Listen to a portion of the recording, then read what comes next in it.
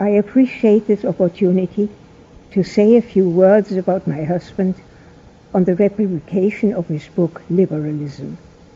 And I shall speak about one side of his character which I believe has never been much noticed. Ludwig von Mises was, of course, a great economist, but to those of us who were close to him, he was much more than that. Certainly, he was admired as a scholar, a seer who saw the existence of economic principles which had escaped the vision of all who came before him. But what endeared him most of all of his followers was his humanity. A careful reading, or may I say rereading of his books, will reveal that he was also a great humanitarian. I say this because it seems to me that he lifted economic science out of a materialistic rut.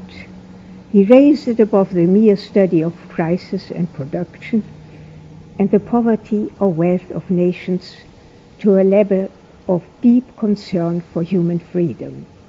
He elevated the language of economics to a higher plane, above the always used classroom discussion language, with its demand and supply curves, its mathematical equations, its marginal utilities and opportunity costs, terms which ordinary readers, even some scholars in other fields, cannot comprehend. Ludwig von Mises brought economics, so to speak, out of the closet of professional monopoly and made it mean something to the average man by demonstrating the relation of economic science to the freedom of the individual.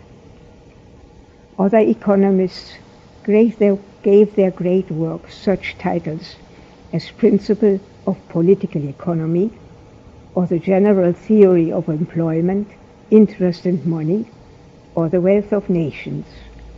But Ludwig von Mises' vision stretched far beyond the realm of money, prices and exchange. Others might write a very good book on economic freedom and title it The God of the Machine. But it remained for Professor von Mises to wrap up the whole significance of economic science in just 2 words, human action.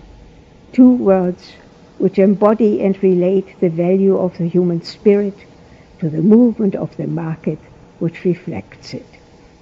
Yes, I believe my husband infused economics with a vigor, with an elan which runs like a leitmotif throughout all of his writings.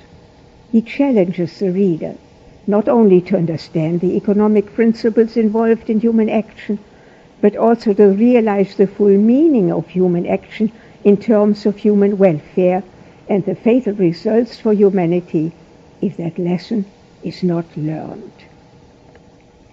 All through his writings, there is glowing evidence of his concern for his fellow human beings. He never showed it publicly in his behavior, beyond an unfailing courtesy and thoughtfulness to others and an always gentlemanly manner. But in his writing, his concern for the victims of statism and tyranny was more than just apparent. It was eloquently expressed. And there was always a challenge in his books for the reader to display the same persistence and courage that he himself displayed throughout his whole life. That was why his followers admired him for more than his greatness as an economist. They admired his consistency and his courage, even when times were darkest for him. He never failed to speak out for freedom.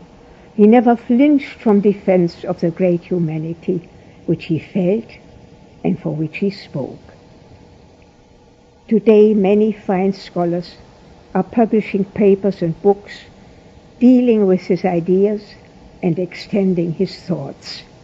Yet, as far as I know, no one has produced a commentary on Ludwig von Mises, the humanitarian, the scholar who demonstrated beyond all doubt that human welfare and human destiny are inextricably linked with an understanding of economic laws and a willingness to abide by them, and that human rights are without meaning if the proper economic policy does not go with them. 4 years from now, we shall mark the 40th anniversary of the first publication of Human Action. That book is now available in 6 languages, and its predecessor, Nationalökonomie, has been republished in a new German edition. I hope that anniversary will be honored in those 6 countries just as much as we are honoring today the republication of liberalism. I thank you for inviting me here, and more importantly, for honoring one of my husband's finest books.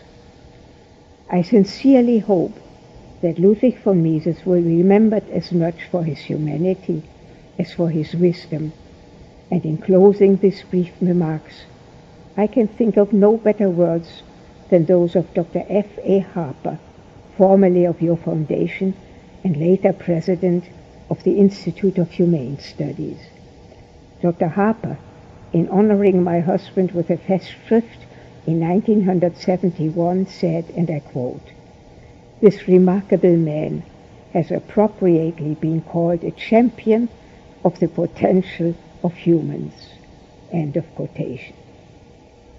And Professor Hayek, a dear friend and my husband's most famous follower, summed up all I have said tonight when he paid tribute to my husband, and I quote, "If I am to put into a single phrase my main impression of the man, or to sum up the chief feature of his character, I can think of no better expression than the English term, he had the courage of his convictions."